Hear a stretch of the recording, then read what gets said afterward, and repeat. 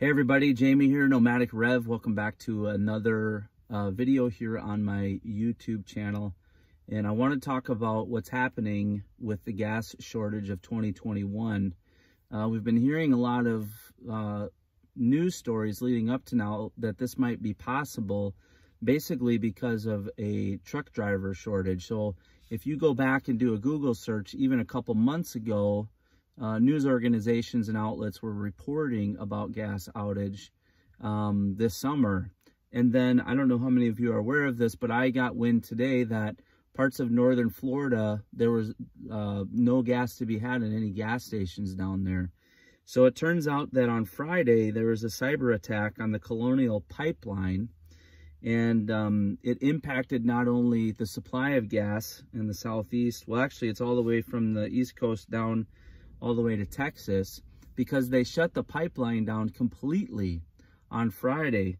And so now, few days later, it's starting to have an impact in certain parts of the country.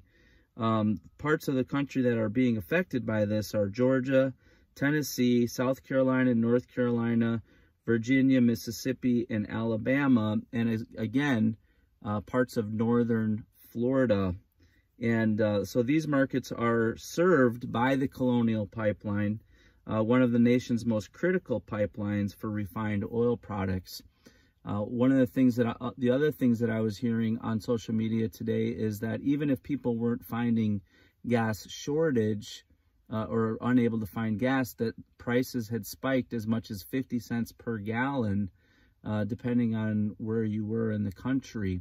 And so even if you are still able to get gas in some of these states, it sounds like prices are going to increase dramatically over the next few days. And so I was actually looking at the Facebook page for Gas Buddy.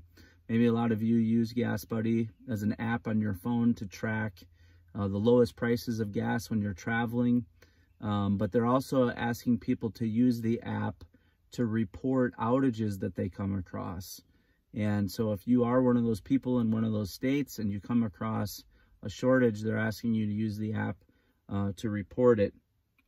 It sounds like the longer the problem continues, the more it will affect the states that I listed there.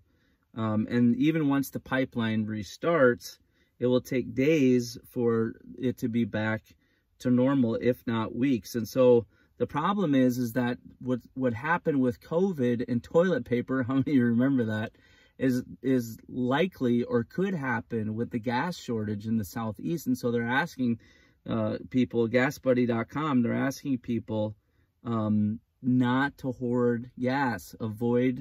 They actually say avoid filling up your tank until the pipeline is back up. But as you can imagine, the opposite is happening. You can just do a search in the Facebook search bar and you'll find videos and pictures of people sharing, looking for gas basically in these states. And so it's hard to imagine that this won't have a ripple effect on the rest of the country, given some of the other conditions that people talked about as well. So if you are in one of these states and you're being affected by this, please leave a comment below, because it would be beneficial for the YouTube community.